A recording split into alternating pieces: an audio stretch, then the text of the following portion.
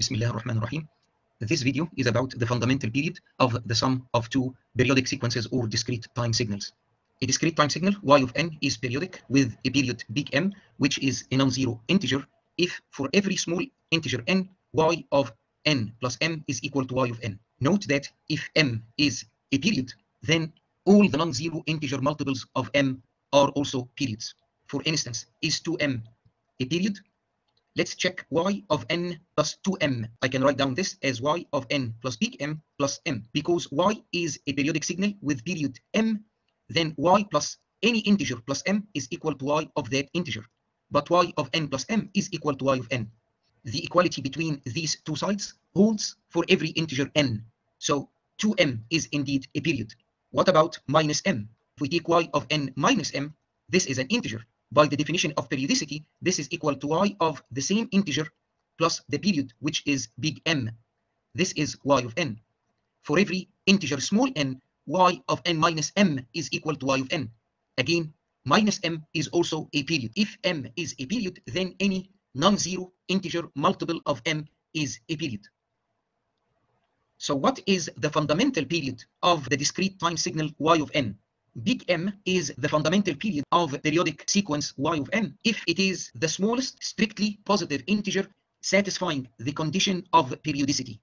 Suppose that the periodic discrete time signal y of n has another period which is k. This means that we have this relation satisfied for every small integer n, and also if we replace k by any non-zero integer multiple of k.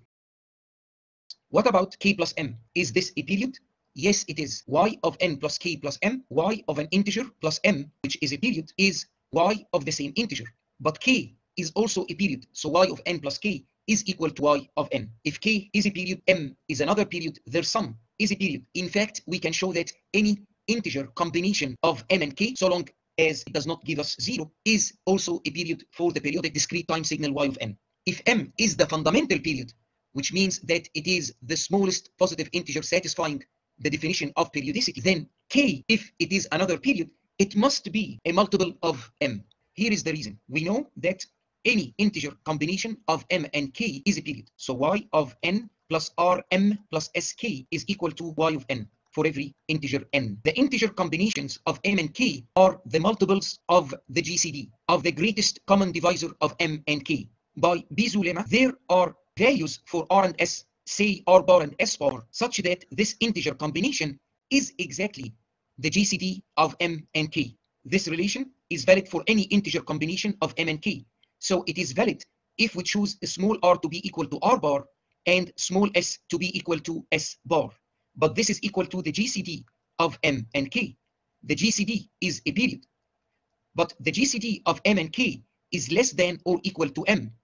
If the GCD is strictly less than m, then we have a positive integer satisfying the definition of periodicity, and that is strictly less than m. But this contradicts the fact that m is the fundamental period. Therefore, the GCD of m and k must be equal to m. K must be an integer multiple of big M. The main question in this video is if we have two periodic discrete time sequences x1 and x2. x1 has a fundamental period n1 and x2 has a fundamental period n2. What about the sum? Is the sum periodic? What is a period for the sum? And more importantly, what is the fundamental period of the sum? The sum is indeed periodic, and this is different from the continuous time case.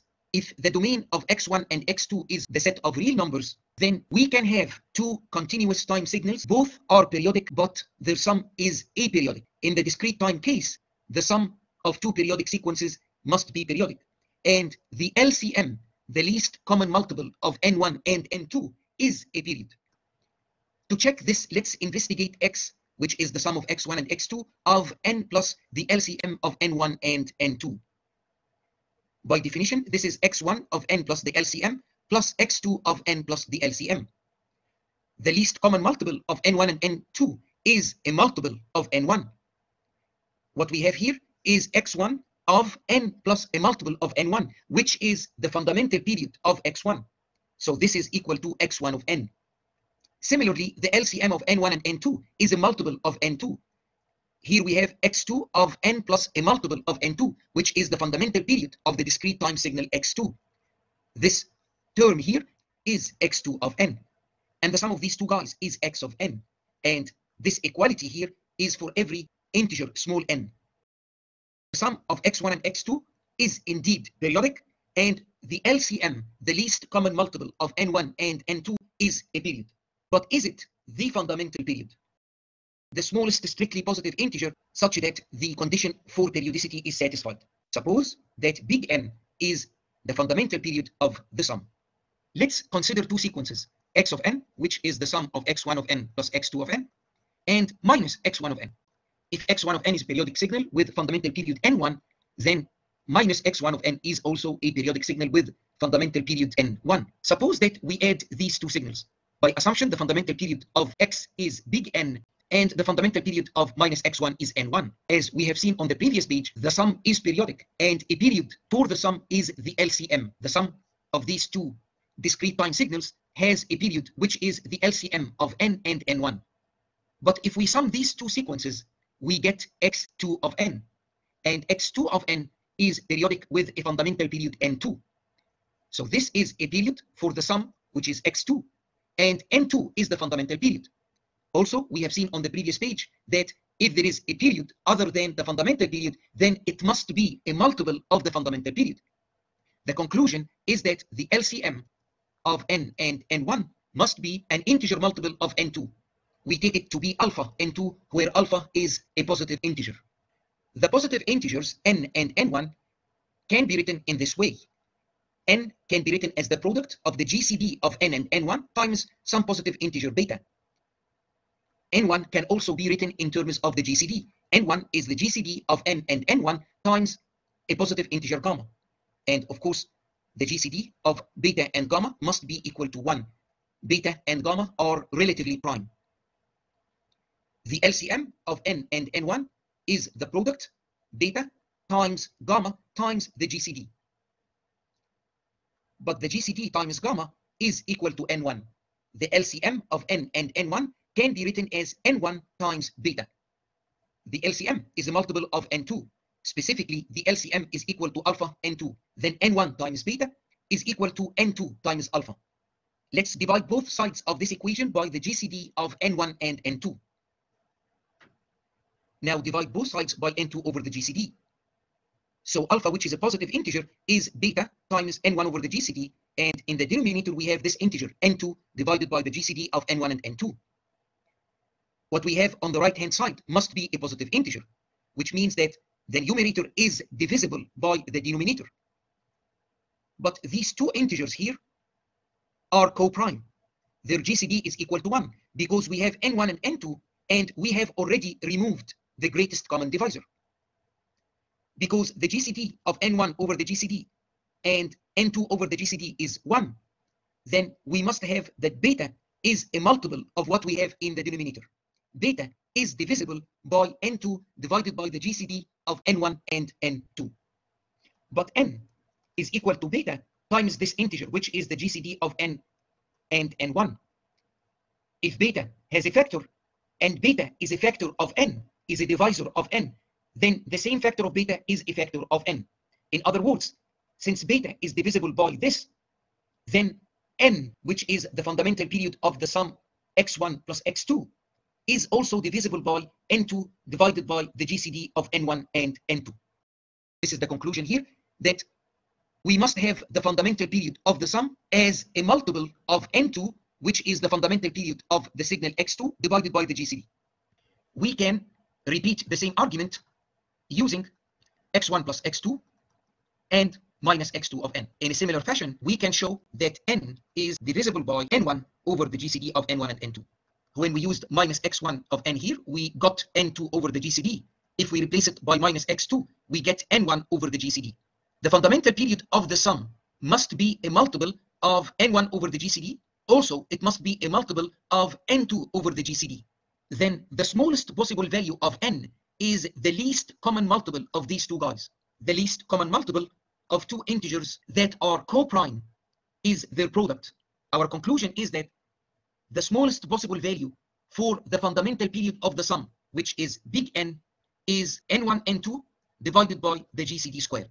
The product of the integers n1 and n2 can be written as their LCM times their GCD. Thus, the smallest possible value of n is the LCM of n1 and n2 divided by the GCD of n1 and n2. This is the smallest fundamental period we can obtain for the sum of two periodic discrete time sequences, x1 with fundamental period n1 and x2 with fundamental period n2. Also note that if n1 and n2 are coprime, if their GCD is equal to 1, then what we have in the numerator is the LCM, and in this particular case it will be the product. The fundamental period is indeed the product n1 and n2 if n1 and n2 are relatively prime. So if we have a discrete time sequence with fundamental period 2 and another discrete time sequence with a fundamental period 3, then the sum of these two sequences is periodic and the fundamental period is 6. If the GCD of n1 and n2 is not equal to 1, n1 and n2 are not relatively prime, then the fundamental period may be something less than the LCM of n1 and n2. Simple example, if x1 is the sequence 1, 0, 1, 0, and so on, x2 is the sequence 0, 1, 0, 1, and so on, each one of these two sequences is periodic with the fundamental period 2, but the sum is the constant sequence, which has a fundamental period 1. In this case, we have the LCM of 2 and 2 is 2, and the GCD of 2 and 2 is 2, and n can be 1, and in fact, n, the fundamental period of the sum, is equal to 1. A more sophisticated example is this one. So this is the signal x1, and it has a period of 6. So we have those 6 samples repeated to the left and to the right. n1 is equal to 6.